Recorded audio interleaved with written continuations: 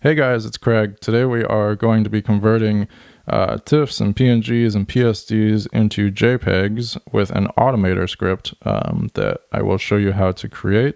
This is really useful for doing batch conversions, if we're working with clients that tend to send you large TIFF files that are useless to work with, or for just converting images for web use or whatever purpose that you have that you need. This is really useful for work, and I hope that I can teach you how to use this right and hopefully save you some time and some frustration.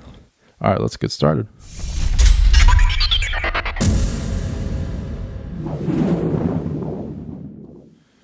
So we're gonna start by going into Finder, go into Applications, and finding Automator.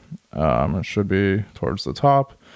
Just double click that, open, and it's gonna pull up this little window with a few options of what you want to create. Today we're gonna create an application, which basically means that you will get a little icon that you can, or I should say a little file that you can save in your applications folder. You can just drop your images or a folder of images onto this icon, and then you will be able to convert all those images into JPEGs. So let's go ahead and hit choose. And so this might look a little confusing to anybody that's never used Automator before, but we will just walk you through it, and hopefully it won't be too confusing. If you don't understand any of this, just follow the directions exactly and you will end up with an application that will work. So the first thing we want to do is go ahead and click this library here. Make sure that's highlighted, and then go over to search and search for ask, and then you'll get ask confirmation. So what this is just confirming that we want to convert our images to a new format, just in case you accidentally drop an image on here, or you drop an image on here and realize that that was not the image you wanted. We just want a fail safe that will stop you from permanently converting images that you don't want converted. So we'll go ahead and fill this in with a message.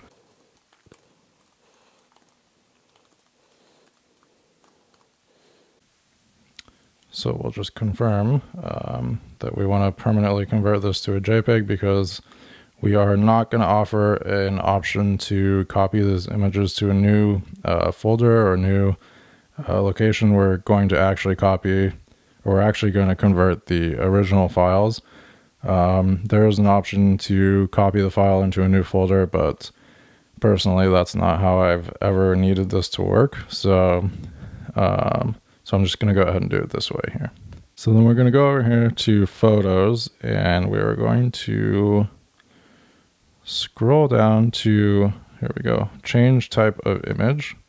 You're just going to drop that in there, and it's going to give you this warning that it's wants you to add a copy Finder items action.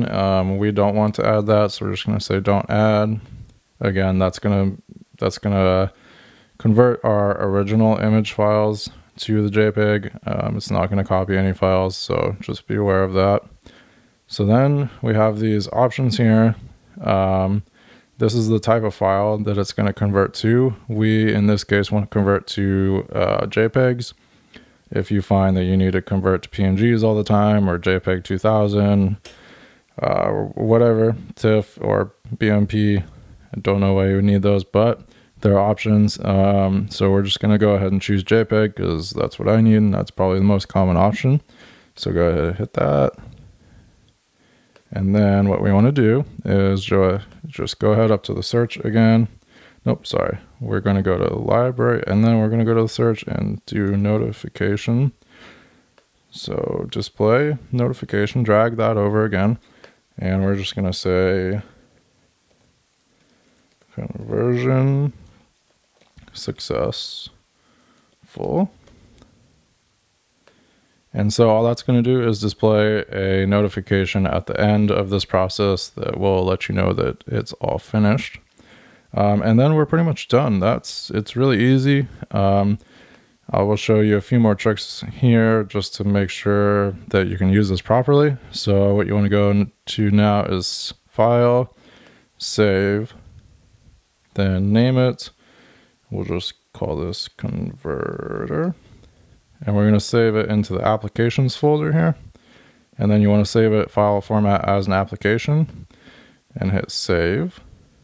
And then if you pull up Finder, we have our applications folder here. And then we will go down to converter. It's right here. So you can go ahead and grab any image that you have, any non-JPEG image that you have, and it will go ahead and convert it for you. So let me pull one up real quick. Okay, so I have this file that is a TIFF. I'm just going to go ahead and drop it right onto the converter icon here. It's going to ask us, do we want to permanently convert to JPEG? We're going to hit OK. And then we get a notification here, conversion successful. So that's good to go. And you can see right here, this file that was a TIFF is now a JPEG. And it converts with almost zero loss of quality. I've never noticed any loss of quality. So this is really powerful image converter.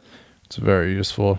And you can do more than one image at a time. I've done hundreds of images at a time. It handles it fine. It's you know, it can take a few minutes to process, but it works really well. You can convert anything. I convert PSDs all the time.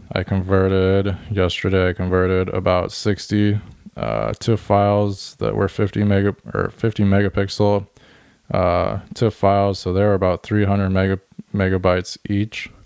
It just took a few minutes and I had all JPEGs and it was great. So I hope this is useful. Oh, actually, there is one more thing I want to show you. So one last thing is to go ahead and change this icon. You might not want that because it looks like the Automator icon, which is kind of weird. I don't know why they do that, but what you can do is go ahead and select it, then hit Command I, and then what you want is to find preferably a PNG that you want to use for the icon, and then open it in preview. Let me go ahead and grab one here. So I have this icon that I created open in preview here, and all you have to do is hit Command A to select the entire image, and then Command C to copy the image.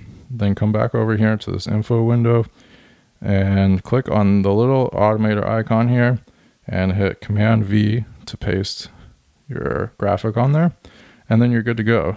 You put a new graphic on there and you can see I have duplicates now. And then you can go ahead and drag that on down to your dock down here, and you can just drop images on that and convert them seamlessly and convert them really easily and quickly. I hope this is saving you guys some time. I hope this is useful. If there is any questions about this or confusion, just leave a comment below. I will do my best to answer. All right, thanks for watching, guys.